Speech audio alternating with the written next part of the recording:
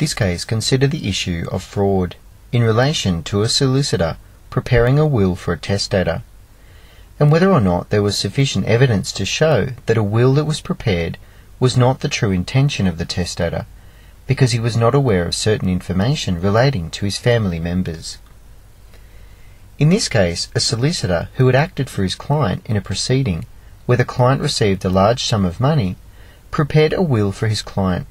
and in this will he was to receive a substantial sum of money. At the time of these proceedings, the man's brother had written to the solicitor, and he had responded to these letters. The testator's nephew objected to the will, and argued that the dispositions under the will to the solicitor were void, on the basis that his uncle was not aware of these letters, and that if he had been, the will may have been prepared differently. The solicitor argued that the testator was an intelligent man, and that the gifts in the will specifically to him was an expression of gratitude by the man. He argued that the will was prepared in accordance with the express instructions given to him by the testator.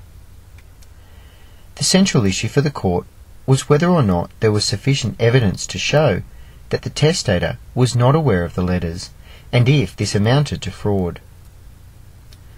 The court ultimately